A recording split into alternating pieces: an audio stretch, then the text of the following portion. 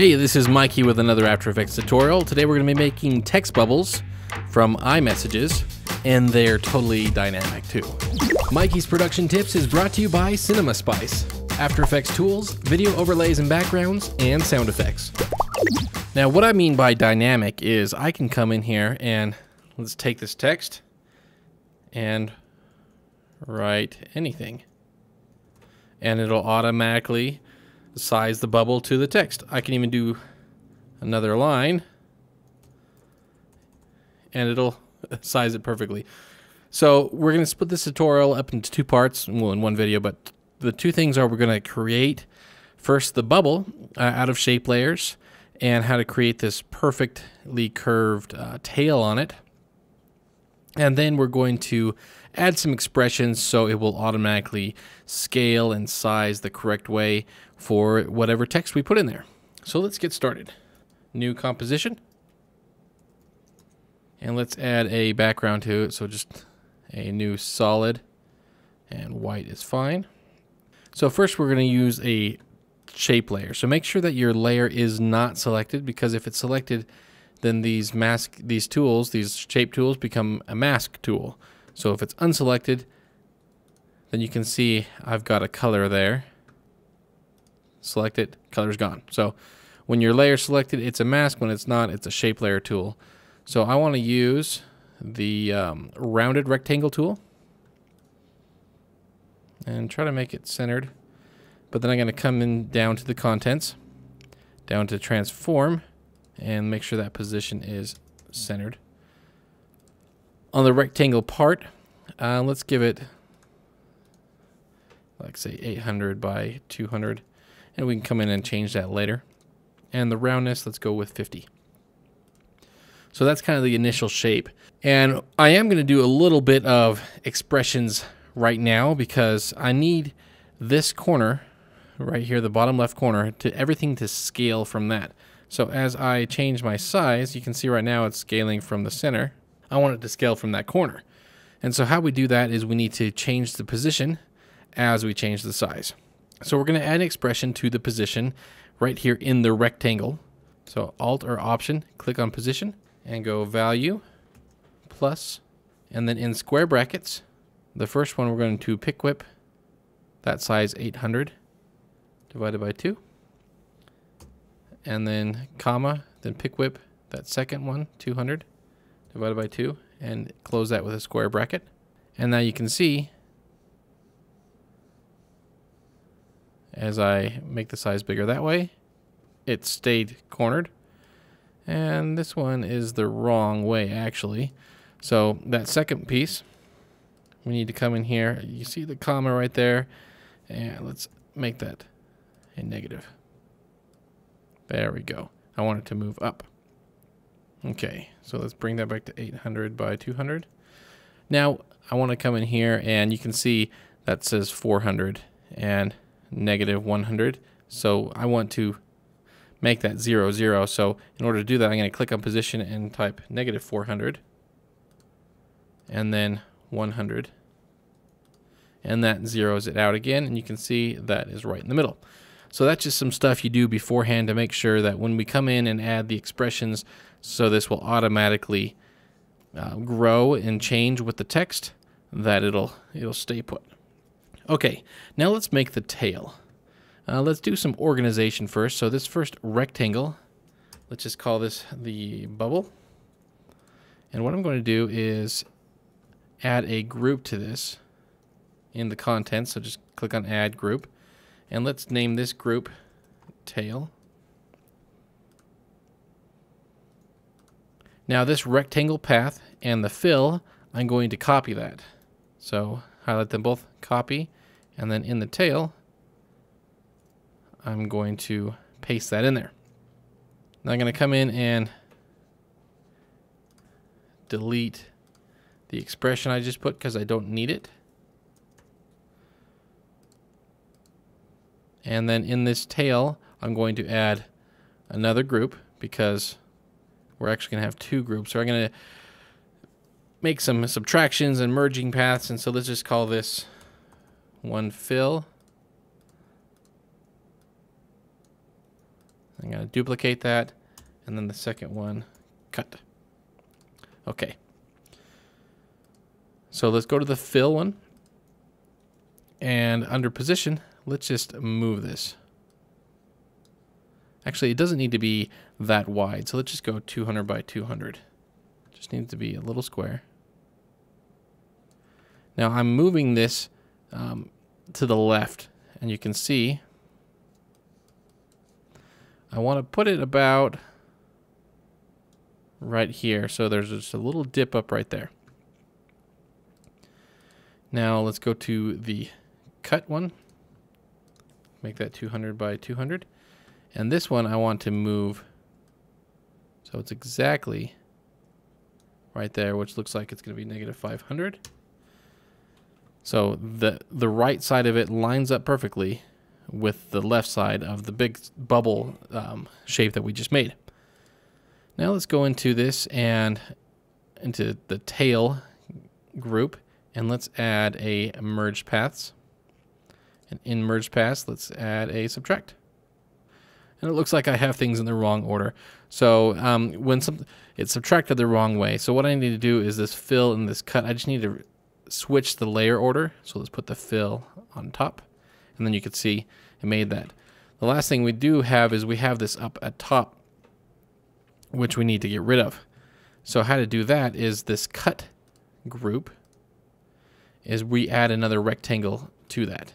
So what I'm going to do is add a rectangle.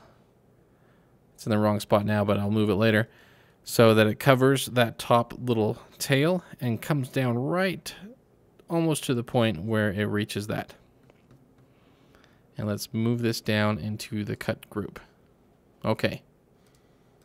So that's it, and we've got this nice tail here, and it looks pretty good. So if I come into the bubble and into the rectangle, I can move this, move that, and everything seems to work pretty good. So that is the first part of just building the shape itself. So keep this contents open where it has the size, because this is what we're going to use when we add the expressions for the text. So let's bring in also a text layer. So text layer.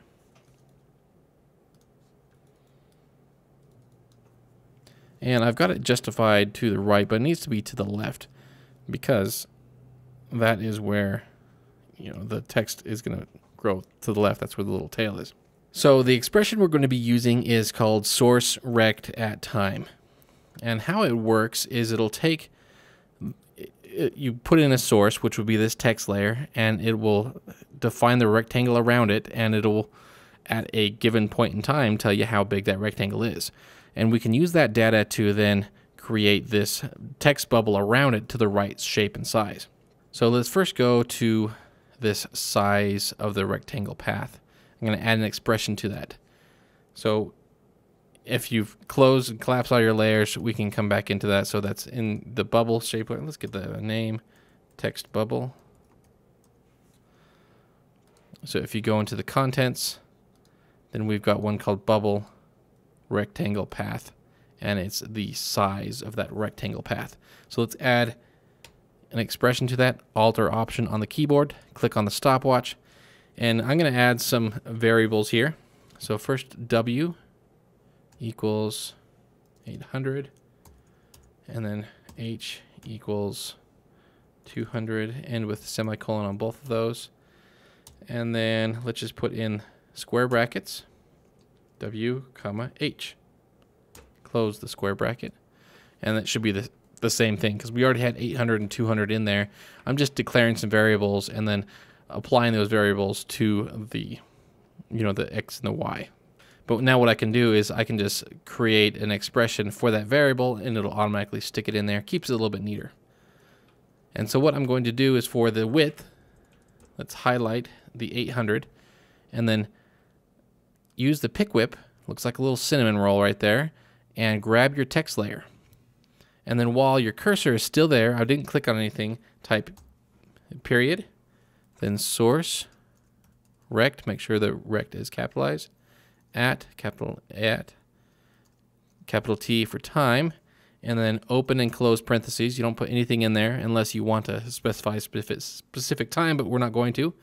And then another period, type width.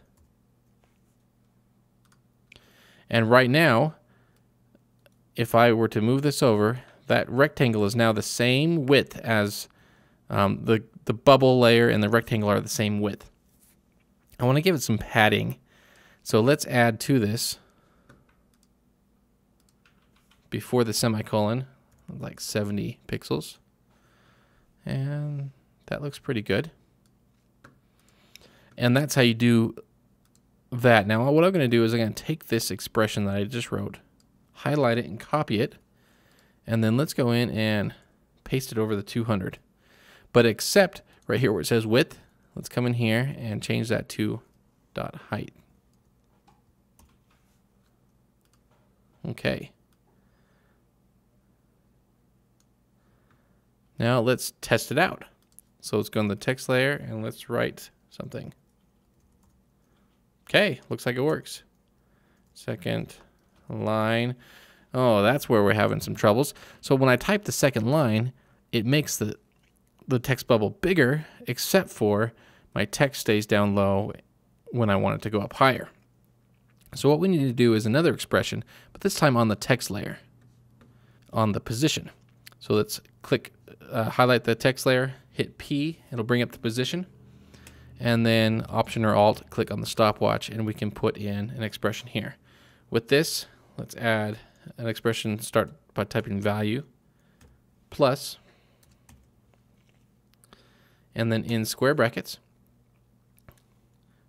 0, comma, and then this one we need to use the pick whip, select its own layer, or we can write this layer, dot source, capital rect, capital at, capital time, open and close parentheses, dot height. Let's see if we did this right. I might have to come in and adjust this, and end with a square bracket. All right.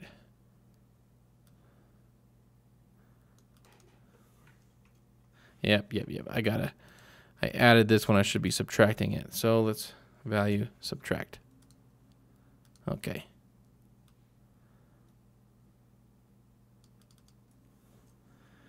Line 1, line 2, line 3. It's working pretty good. Didn't have that quite lined up in the center. Because on these, I always put value minus, value plus, things like that. That means I can move this around and it's not going to adjust really anything. So it's a good way of kind of lining things up later.